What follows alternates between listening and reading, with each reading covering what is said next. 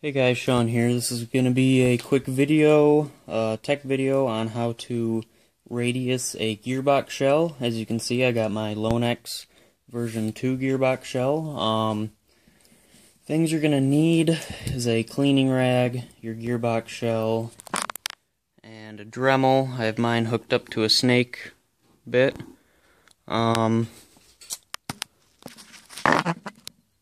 Basically what radiusing is, with version 2 and 3 gearboxes and some others, all the force going forward from the piston slamming into the front of the gearbox will cause it to crack here or here. Obviously you don't want that. And these cylinder window cutouts are square. Basically radiusing is making them rounded. That will dissipate the force and shock over a greater area and make it a lot less likely to crack your gearbox shell. And when pairing that with a Zorro pad and neoprene protector, that is definitely going to prolong the life of your gearbox by a lot and make it a lot less likely for your gearbox shell to crack. And Zorro pads will also do a lot of other good things and help your gearbox out in a lot of other ways. But yeah, let's get started.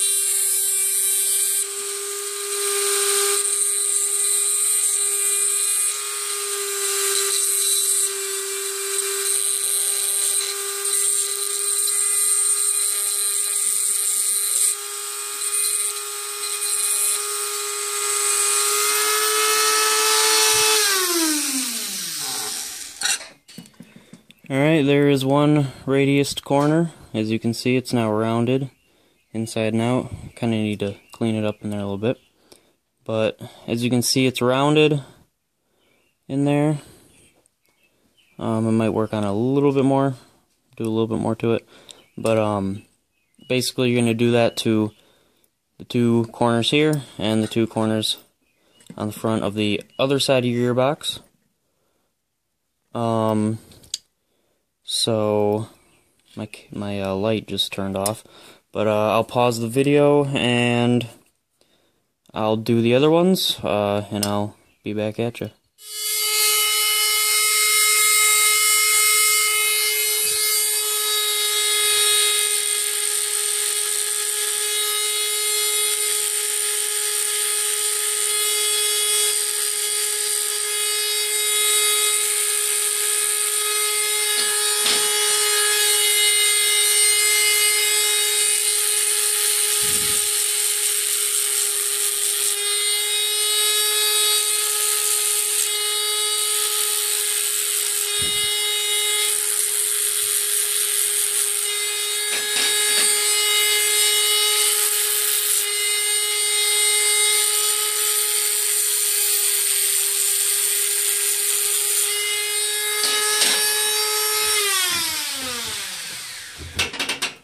Alright guys, here's the radius shell.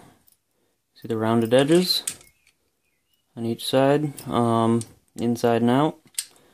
There's a couple of burrs that I need to sand off, but it's all good. Once you're done, you're going to want to thoroughly clean and wipe out any metal shavings or particles left in the gearbox. Right now, I'm going to show you one of my gearboxes that's put together that I already have radiused.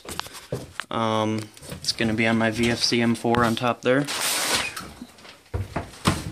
I'll take off the upper receiver.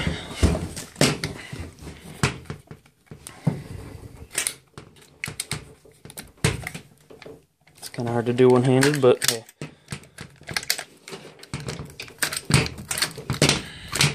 Alright. As you guys can see, that one's already radiused, and you can also see that my camera doesn't want to focus. Okay, you can also see that I slipped a couple of times and scratched the outside of the shell, which is not a big deal. If you guys slip and scratch it, there's not going to be any problems. This was actually my first radius job ever, and it actually turned out pretty good. I've never had problems with this gearbox.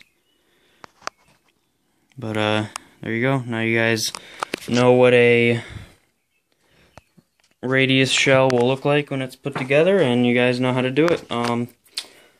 I will do a internal video of this gun, my VFC M4. I'll do a gearbox review video of the Lonex, along with this SHS 7-tooth piston. And that Lonex shell will be going into my Scar L. D-Boy's Scar L. I've replaced every single thing in that gun except for the gearbox shell, so I figured why not. Plus I wanted to run Modify Ceramics, so. And you can't do that with a 7mm shell. Anyway, thanks for watching, guys. This is the Lonex version 2 gearbox. I'll have a video posted of the gearbox. Basically a simple review of it. And now you guys know how to radius a gearbox. That's a must-have if you're going to have any sort of stressful setup. Yeah, plus a Zorbo pad. Thanks, guys.